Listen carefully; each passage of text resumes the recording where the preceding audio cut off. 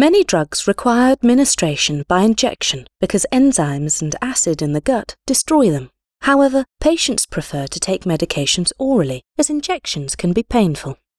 This project, led by a team of researchers from King's College London, aims to enable oral administration of drugs that currently require injection, such as biologics, which are on the rise, by establishing a design blueprint for the engineering of drug carriers that can cross the intestinal barrier. These drug carriers are called nanoparticles and are based on particles with diameters equivalent to 1/1000th of the thickness of a human hair. Nanoparticles are normally unable to cross the intestinal epithelium, but when we attach special compounds to the surface of nanoparticle carriers, they're able to cross the gut wall. These identified compounds are called transport-enabling peptides and have the ability to move across the intestinal wall. The nanoparticles cross the gut wall by binding to receptors on the cell surface.